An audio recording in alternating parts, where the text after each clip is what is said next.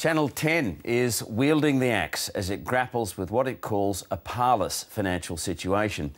Network executives told staff today 150 jobs would go, and most of 10's national news bulletins would be scrapped, along with its breakfast program Wake Up. Ben Worsley reports.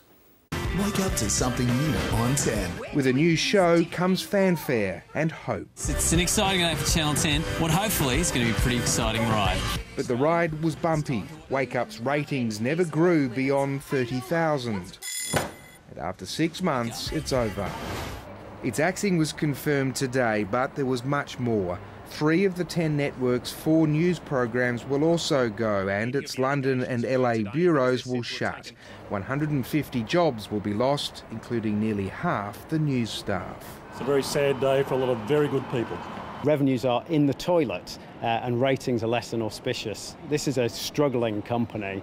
The struggles aren't anything new. Thank you very much for watching the last ever breakfast. All good things must come to an end. At 10, they have frequently. At last count, 8 programs have been axed in 3 years. 6:30 with George Negus was on air for just 10 months in 2011.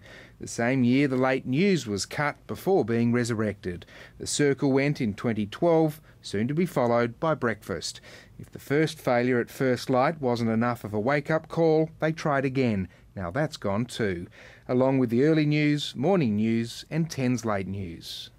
So again, the question's asked about the network's future. With the share price this low and the media laws on ownership potentially changing later in the year, there's definitely some interest from overseas. Voluntary redundancies are being offered at the network. Ben Worsley, ABC News.